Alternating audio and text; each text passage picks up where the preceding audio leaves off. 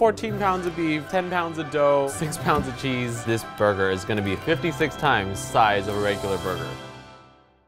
Hey guys, my name is Alvin. I'm a tasty producer and I love making crazy food. And my friend Victor actually hit me up yesterday and he is the guy that just loves burgers to the end of the world. And he goes, I got a favor to ask, you know I like burgers, right? Well, you see, my birthday's coming up real soon and I don't really like cake. And I was wondering, could you make me a giant cheeseburger for my birthday? And I was like, dang, okay, I see you. All right, hit me up tomorrow and let's see what I can do. Thanks, man, you're the GOAT. What's up, dude? How's it going? You good? What you got for me? Grabbed a couple of my favorite burgers. I want you to come check it out. What do you love so much about this burger? It starts off with this amazing toasted brioche bun. Yeah. Toasting it on both sides to make sure it's crispy. And the beef, the way that they sear it, the juiciness, banging. And that cheese, woo! That cheese though, it melts into all the little crevices of the beef. That's what I'm talking about. And the toppings are super simple. Lettuce, tomato. Oh man, once you put all those wonderful things together, you take that bite. Amazing. So I'm gonna try to make you a really big version of this. It might not be easy, but I'm gonna see what I can do. If anybody can do it, it's you, man. All right, thanks, dude. Appreciate it. I'll see you in a bit.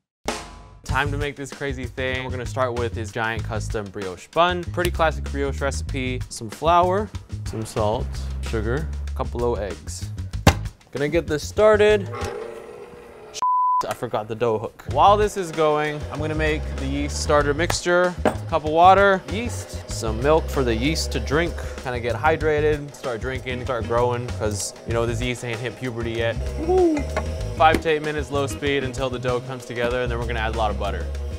The dough's coming together, it's in a ball shape. For brioche, one of the most signature things is a lot of butter, so add it slowly, incorporate it into the dough, and kind of make it super velvety. Yo, that's looking hot. Hot as in good. There we go. A lot of dough, y'all. That's nice. Cool. So, you gotta shape it to a ball. Get this guy into this buttered dish bed. Get some plastic wrap. Cover this guy up. Let him take a nap for 2 hours and I'll see you in a bit, dude. So while the dough rests, I wanna use some foil to kind of make the bun stay in this shape. Where's the halfway point for this? 12.5 again. Gonna make a circle. Clasp it together. This sort of thing. This is a big ass circle. Hope it's sturdy enough to hold the bread, but we'll see. Oh man, this is a big boy right here. Ooh. Here we go. So satisfying. Oh, woo. Wow. Maybe I should have oiled my surface. Get the air bubbles out, reshape it into the form of a circle for the hamburger bun. So the recipe for this dough actually makes 10 individual buns, and I doubled the recipe, so this bun is actually gonna be the size of 20 buns, I think. I'm gonna put some egg wash on this. Off to the oven you go. I'll see you in a minute.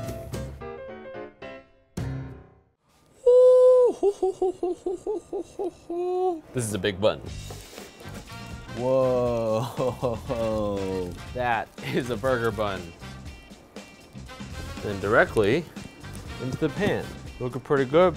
Well, this one kind of toasts in the pan. I'm just gonna brush some butter on this, gonna throw it in the broil over there to get it toasted too. Whew, that's a nice toast. Now we're gonna make this beef patty. I got the biggest tray we could find in the kitchen. I got a lot of beef, not with a lot of people, and it is 14 pounds of beef. In an average burger, somewhere around a quarter pound, this burger is gonna be 56 times a regular burger. Oh wait, gloves. Let's get to work. I don't think I've ever seen this much meat in my life. You know, when I went to the grocery store to get this, the lady in line behind me was like, boy, you hungry?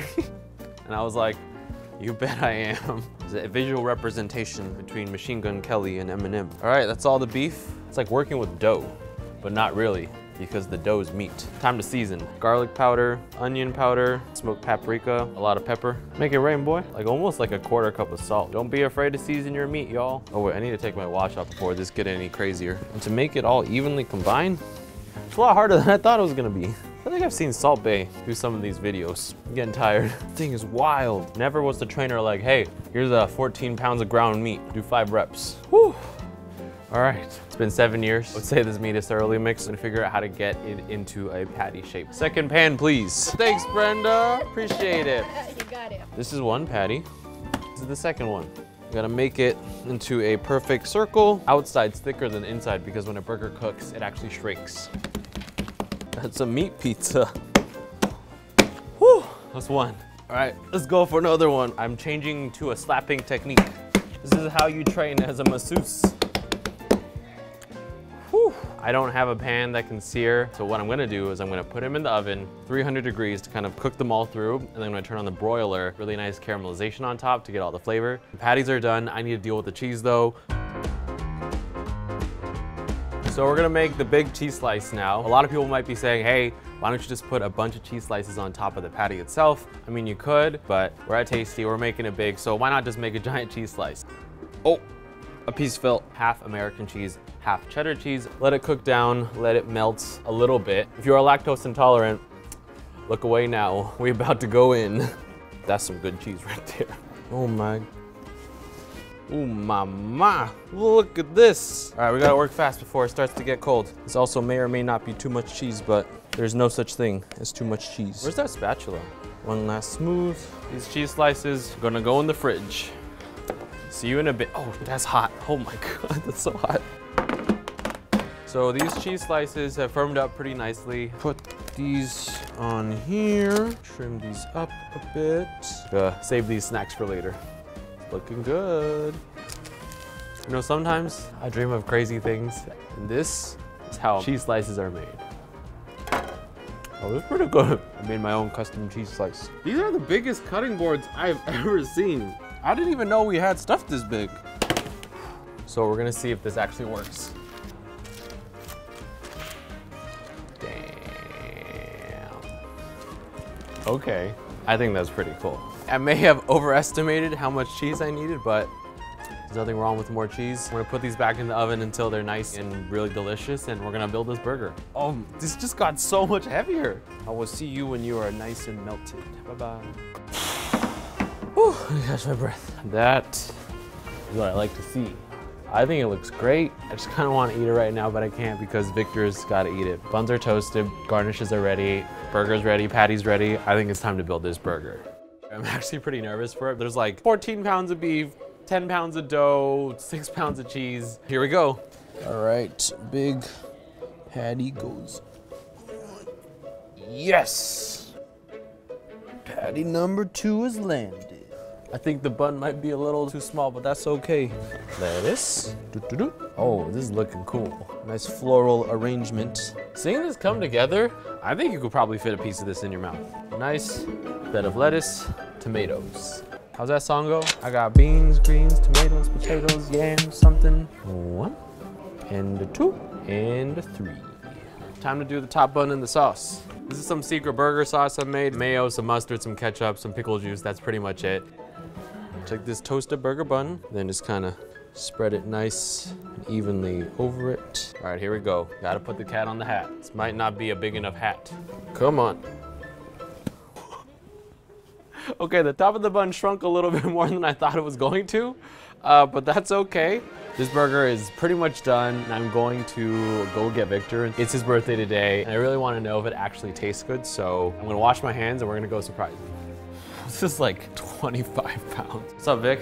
What's up, Alvin, man? This is the size of a regular burger, correct? Yes, sir. Close your eyes. Awesome, I can't wait. Wow, why did that sound like that? You ready? I'm ready, man. All right, 1, 2, 3. Open your eyes, Vic.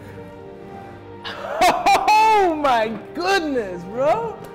What? Amazing, bro. It's like the same thing, but just big, right? Huge. How many burgers do you think would fit in this? Probably fit like 20 of those burgers in here, easy. The first thing I thought of was just how beautiful it looks. Unbelievable. Let's bite into this bad boy. I can't wait to try it, man. I really can't wait to try it.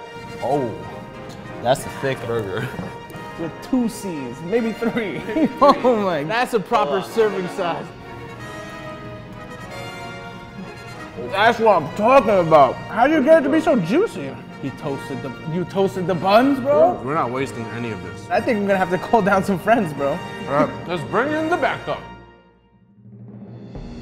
Feeding a lot of my friends with this giant burger and just watching them finish it all, it really made me happy. Granted, the bun might have been a little small, the cheese a little too thick this time, but seeing people smile and being able to make them happy with food, that is the best feeling in the world for me. So if you got a favorite food, comment below, hit me up, send me a DM, and I will do my very best to try and make it big for you.